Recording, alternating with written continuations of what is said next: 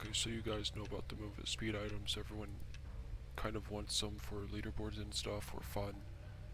I've got over 470% movement speed in total with elixirs on, so 22% weapon. My helmet is 40%, my vest is going to be 30%, my belt's going to be 30%, my ring is 30%, my pendant is also 30%, and my artifact is 23%. I'm looking for 30% plus Terrorblade. I'm looking for a 40% artifact. I have a 20% stacking pet, and so I've added it up. It's around 460 to 480 or so movement speed. I forget the number.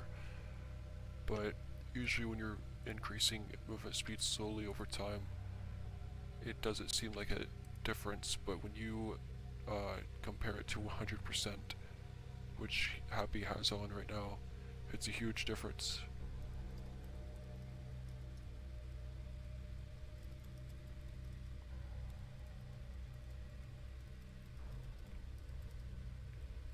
So I'm just going to give him a bit of a head start, and I'll show you how much faster this is.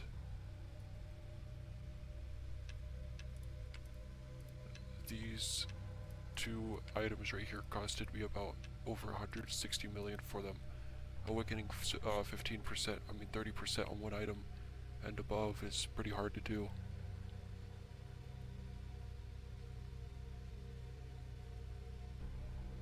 And there he is. So you can see how much faster that is.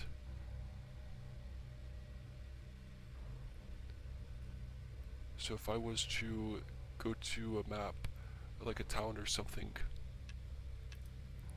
and run around, you can see how much of a difference it is there.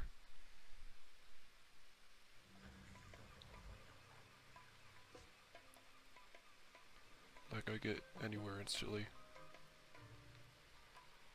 Circle the entire map in a matter of seconds.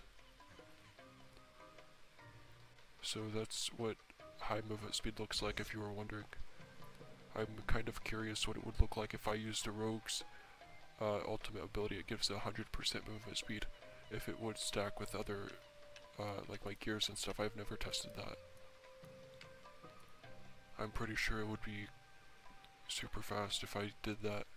I might test it in the future or something. Okay, let's see how fast I move with this.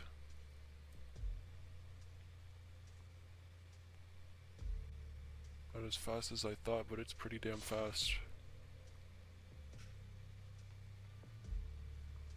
See if I can reach the end of the map in 15 seconds.